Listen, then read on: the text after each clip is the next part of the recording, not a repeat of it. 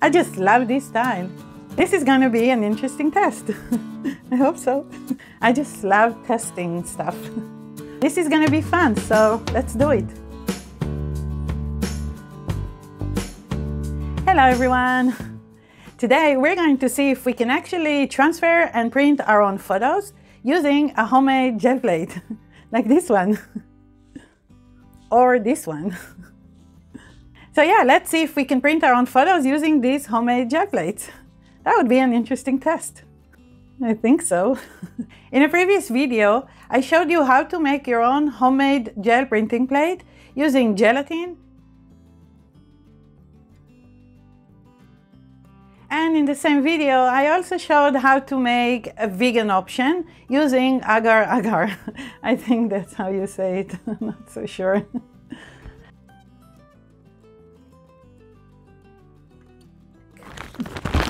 So this is what a vegan plate looks like. It's kind of firm.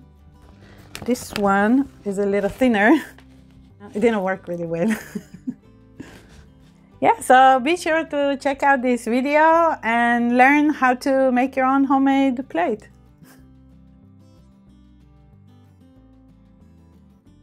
It's actually pretty easy to do.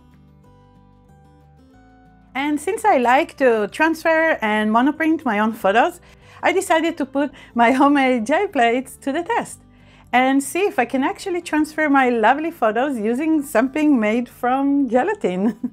That would be interesting. It will be so nice if it actually works, because it's so much cheaper to make, and also because I can make it my own. I can make it any size I want and any shape I want.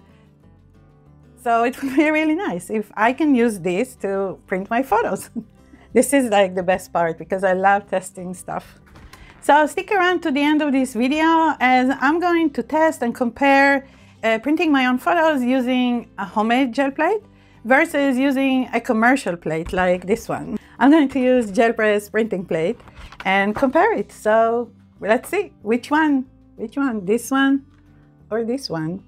Let's see which one you like better. So stick around, I'm going to do it at the end of the video. It will be a fun test to do. So here are a few of my homemade gel plates. This one is 8 by 6 inches and it's pretty firm. This one, on the other hand, is 5 by 7 and quite soft. And I like this round one. Like I mentioned before, this is what's so great about homemade gel plates. You can make them at any size or shape you want. So I'm going to use this Amsterdam paint to transfer my photos. I also need a brayer to spread the paint. And I'm going to print my images into one of these sketchbooks. And finally, these are the photos I'm going to transfer. I printed them with my laser printer.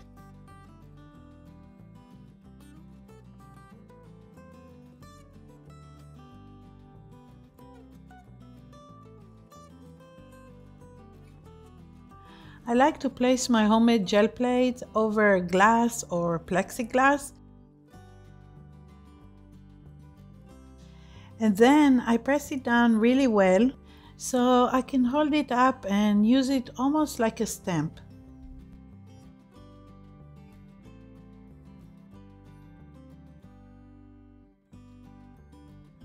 By the way, I'm using Van Dyke brown color here. I'll post a link to this color paint in the description box below this video, so make sure you press the more button. Some people write to me, they don't know where to find the links.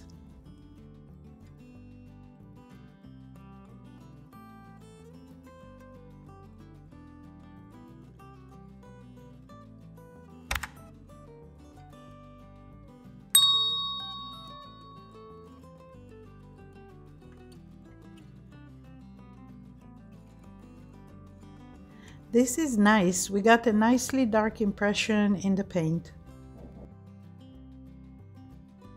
So this is what photo transfer is about. We transfer the photo from the laser print to the plate, and then to the receiving surface, which happens to be this sketchbook.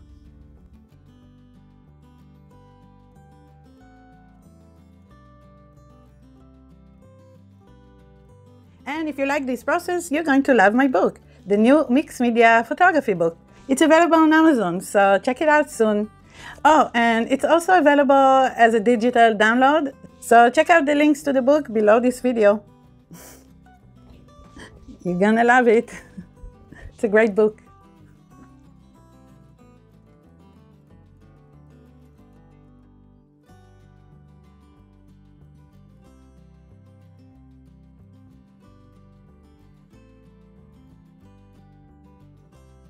So yeah, it looks like homemade gel plates are good for transferring photos. But then I didn't have much success with the round plate. And after a couple of failed attempts, I decided I need to try something else. So when this happened, I thought maybe the problem is that I'm using the wrong paint. So I decided to try a different paint. Maybe I just used the wrong paint. So yeah, let's try a different paint. So I decided to use Blick Studio Acrylic in Cobalt Blue. By the way, check out below for a link to a video I made about best paints for printing with a commercial gel plate. I definitely love this color, so I really hope this transfer works. And sorry about my camera trying desperately to focus here.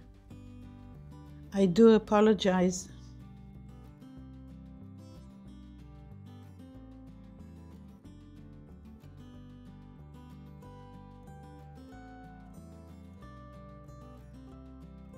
Yeah, this paint definitely works great. Generally speaking, most DIY plates will want paints that are more soft and fluid, but not as fluid as craft paints. These are usually not going to work for image transfer. Yeah, so try to choose something a little less fluid than craft paints. And since I found out that Blick acrylic paint works great, I was wondering what other paints might work as well. I'm not an expert on acrylic paints, but it seems to me that for the round plates, best are less heavy body, more fluid, more soft. I think they're called soft body acrylic paints. So look for that when you're in the art store. So now I'm going to try Artist Loft Academic Level Acrylic. I'm pretty sure I got it at Michael's.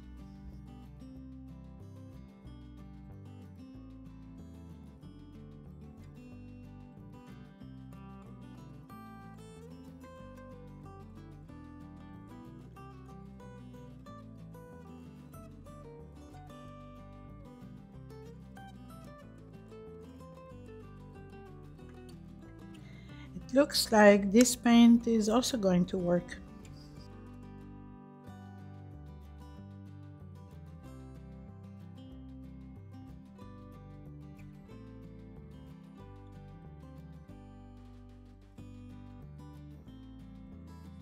I think the round plates yield really fun and interesting looking monoprints.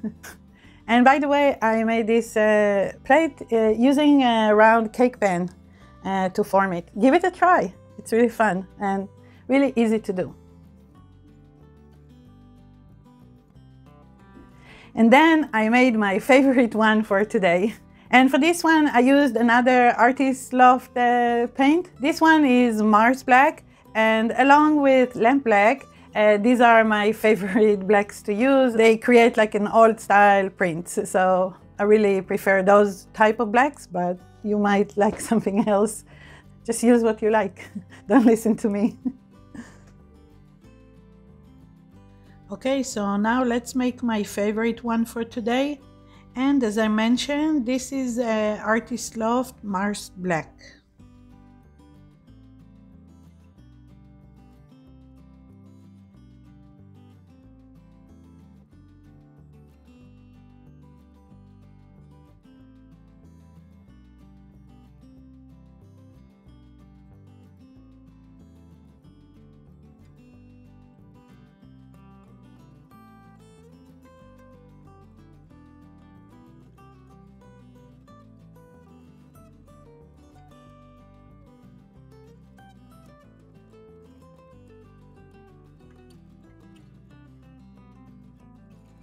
I'm not sure what it is, but there's this dark and an obscure quality to prints made with homemade gel plate, which I just love it.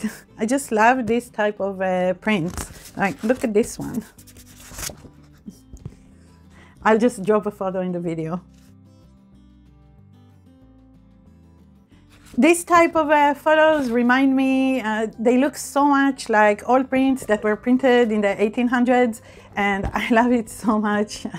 I just admire those prints, and I think it's really difficult to replicate this look with a commercial plate. So now I'm gonna try printing with the soft, flabby gelatin plate. If I remember correctly, I think it became so soft because I used less gelatin when I made it. But I'm not sure. Anyway, it turned out soft, and let's try it. Let's see if this one works. Another interesting test to do today. And make sure you stay for the most interesting test today of comparing printing with a homemade plate versus a commercial plate.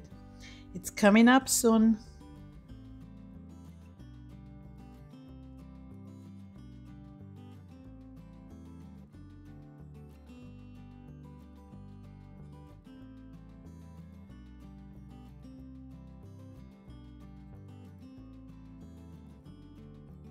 This one looks pretty dark on camera, but actually this one turned out very nice.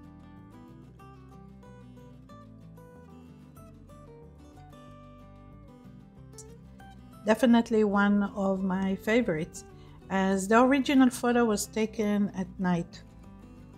So at this point, I wanted to see what's the difference between printing my photos with a homemade gel plate and a commercial plate. So I'm going to use this one. It's a gel press printing plate. You can buy it in any art store or online.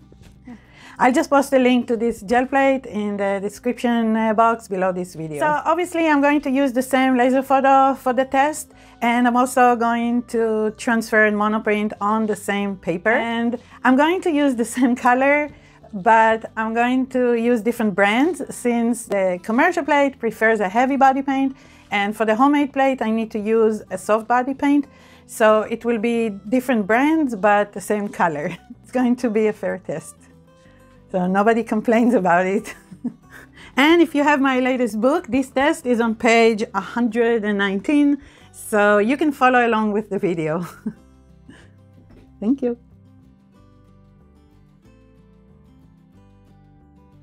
Okay, so I printed more monoprints off camera using my homemade gel plate, and I especially like this one. So I'm going to print the same photo, but this time I'm going to use a store-bought gel plate, and let's see which one we like better. And again, I printed the same photo using my laser printer. For the commercial plate, I'm using Amsterdam acrylic paint.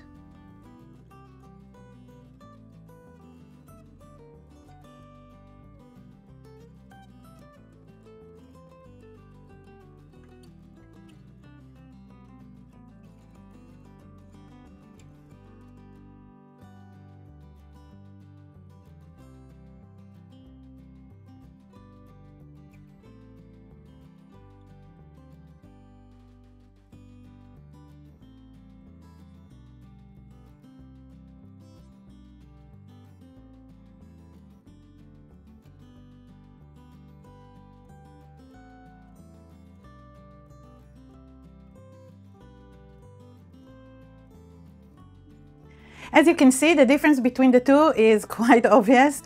The homemade plate is darker, it has less contrast, it's soft, and it's not as clear. And I just like it. I like it a lot. I think it looks timeless, and I love it.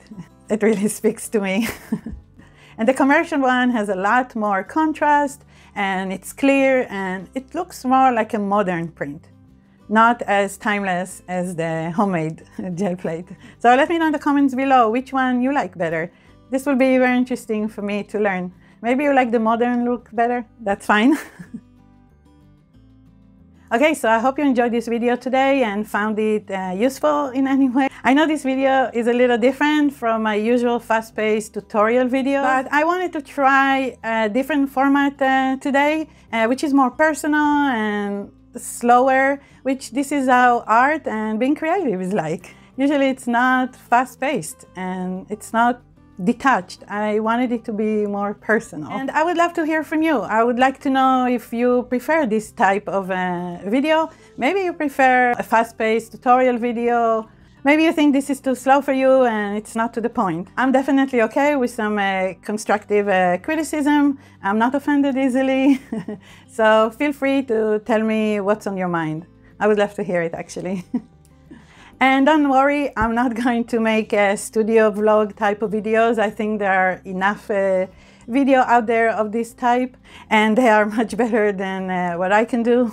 I'm thinking of making something that will be between a studio vlog and a tutorial, a fast-paced tutorial. It will be a video where you can follow my processes, see what I'm creating, what materials I'm using, and at the same time we can talk about art and photography and mixed media and everything creative, everything that is part of the creative world.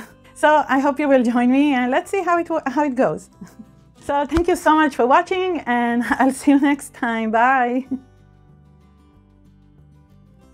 So it seems like it's bad. I'll use the previous footage. And yeah, that's it.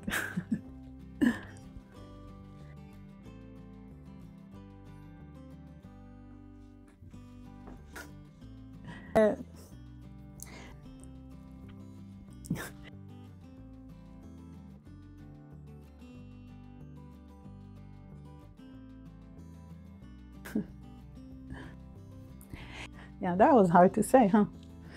Yeah, I don't know what I'm saying. I just lost my train of thought. I don't know what I said. Homemade. Okay, let's start all over. Let's see. This will be so cool. Like this one. So now let's move on. I don't know. I hope it's working. Okay. Bye. Bye, Nitsa. See you later. Bye.